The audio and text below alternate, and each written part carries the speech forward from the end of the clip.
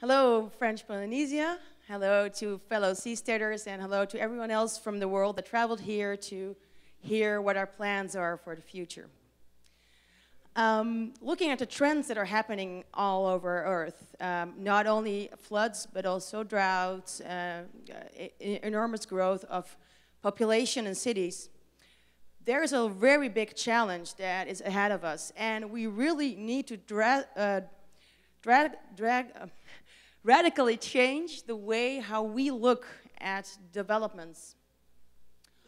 This is why we have been looking at which objectives and principles we have that are in line with the Blue Revolution that Bart shortly told about, and that we will use as a starting point for our developments. So first of all, we want to create value for not only people and profits, but also for the planet. And by doing so, we believe that we will create even more value. Then our baseline is to be fully energy self-sufficient. This means that we won't take any energy from fossil fuels, but we will produce it ourselves locally. And ideally, we produce even more, so we can give it back to the island. The principle of circular economy, considering every part of the construction sequence, and even thinking already about the end of life of the project, of the function that is there. By doing so, and thinking of it during the design, we can already make it in a way that it's far easier to take apart and reuse.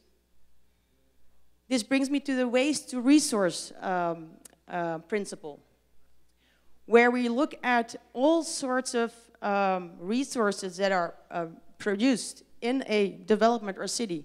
Think of our domestic wastewater, think of waste like paper or vegetables, or all these things aren't actually waste. We can reuse them in a way that they become resources again.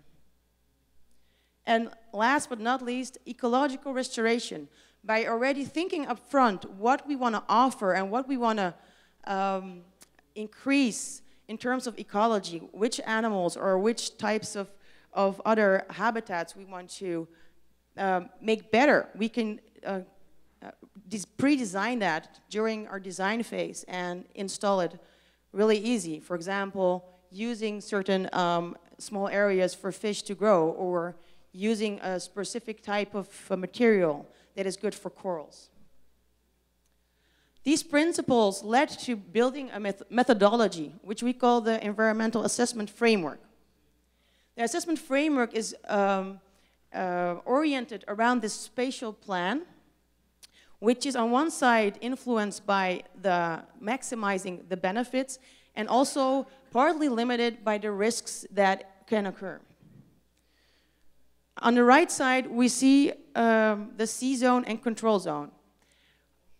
In order to make a new environmental impact assessment regime, where we will look at, we have developed a four-step approach. This means that we will define a C zone that will have an environmental impact assessment regime of its own. That means that it will comply to all the principles I just showed you, and so on. So the first step is to define a C zone. The next step, what we need to do is define control zones. So we can see if the changes that are happening within the C zone are not caused by us, but by, or if again, so if anything negative can happen in that area, we want to make sure it's not caused by us, but it can be caused by external sources. And if it is caused by us, we will try to adjust it.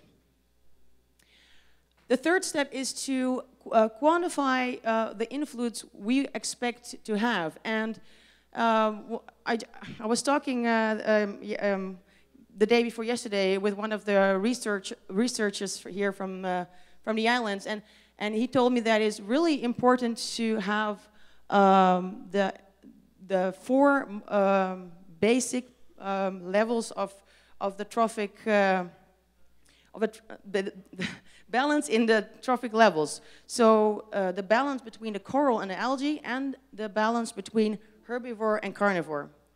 So we need to think of upfront what this balance is and what it should be, and how we can influence that in a positive way. And the last step will be to be able to evaluate these benchmarks, we need to monitor it by using different kinds of technologies. This is what Bart already showed before. On the other hand, the development characteristics of the project will feed into this framework. So think of size, the shape, the depth, the density of the project and the platforms will all have an influence on these ecological parameters. The ecological parameters are characteristic of the ecology that will have in some way experience and influence from our project. I will show you a few examples on how we have approached this for a few parameters. So first, we look at the project characteristics that influence the environment. We assess the impact that could happen to these specific habitat types. Then design recommendations follow to reduce the negative and potentially increase the positive ones. And finally, to monitor these monitoring recommendations to assess if these benchmarks are met. For example, the light intensity that is used by animals for photosynthesis, to produce food for life, is something that will be influenced by every single aspect of the development. It is really important to keep this, this is one of the most important characteristics that we should keep in mind. So the light intensity is something that will, for example, be blocked. Part of the light will be reflected. And if we look what happens now, that normally 85% of the light penetrates the water. So one of the most important design recommendations we have is that we should test every project we have up front on the shape and size, and see how much shade it produces, and if this will be a permanent shading, because if we have no light at all, that will be something we don't really want. So this is one of the design recommendations from this. Moreover, we should have platforms that have at least a little bit of space between it to allow enough solar radiation. Long, slim platforms, for example, that are oriented north-south, cast less shadows than square ones. That's an interesting topic, because usually square ones are more interesting in terms of how they float and how they behave in the water. So this is something that would be interesting to test. And we could also use rotating platforms, so which are not fixed at one point, but could move in order to still allow enough light to penetrate the water. And there's another interesting thing about shading. It could have positive benefits in terms of temperature. Oh, something happened here. So temperature is another environmental characteristic that we studied. During the day, solar radiates in, and during the night, it radiates out, and it warms up the water. So the upper red layer is something that is shown where the water is made. The first few meters are mostly affected. And one of the consequences of too high temperature is coral bleaching. But what we found in a study of a lot, like around 150 projects in the Netherlands, measuring the water temperature with underwater drones, under the platforms and the water temperature next to it, is that an average of 0.5% lower degrees were found. So this could be a really interesting thing to work with here. Of course, there are a lot of other influences that could change this number, how fast the water is flowing underneath the platform, etc. But it is something that we would really want to look into. It has a lot of potential.